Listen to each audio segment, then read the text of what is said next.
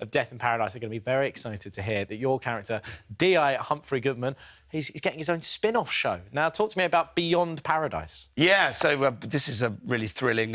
you know, we've been talking about it for a while, but then COVID happened, and the show, Death in Paradise, the show is so successful still. Yeah.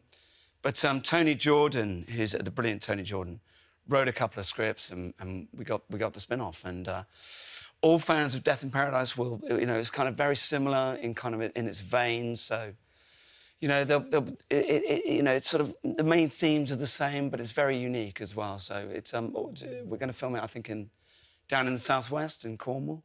Very nice. It's going to be paradise, but it's going to be a different sort of paradise. Any famous faces cropping up that we might know? Well, I mean, apart from myself. Yeah, of course, yeah. None as of yet, no, but watch this space. Ooh. Can you tell us anything about the storyline at the moment?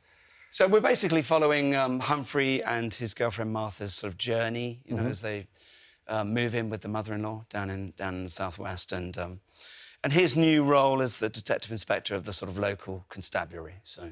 OK. Very good. Very exciting. Lots of fun. Well, Chris, thank you so much for coming in. And don't forget Sanditon on Friday at 9 p.m. on ITV. And Death in Paradise fans, you'll be pleased to hear as well that all 11 series are available on iPlayer. Yeah, no, just... Death in Paradise is a British-French crime drama television series created by Robert Thorogood, starring Ben Miller, series 1 to 2, and Kris Marshall, series 3 to 6. Adrian O'Halloran, series 6 to 9, and Ralph Whittle, series 9 to present. The programme is filmed in the French Caribbean island of Guadeloupe and is broadcast on the BBC.